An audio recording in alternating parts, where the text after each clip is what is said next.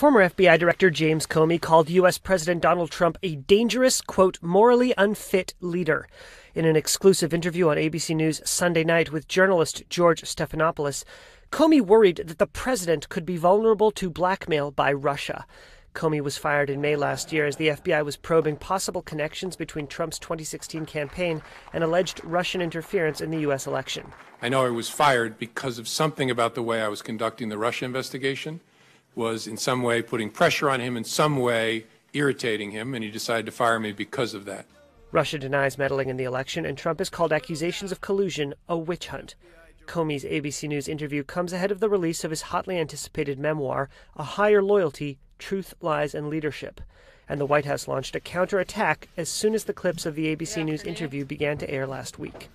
This is nothing more than a poorly executed PR stunt by Comey to desperately rehabilitate his tattered reputation and enrich his own bank account by peddling a book that belongs in the bargain bin of the fiction section.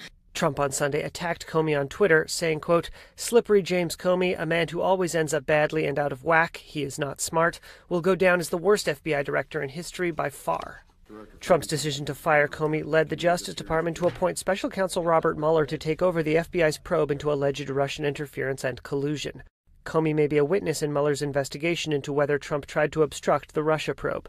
The former FBI director told ABC News he believes there is, quote, certainly some evidence of obstruction of justice.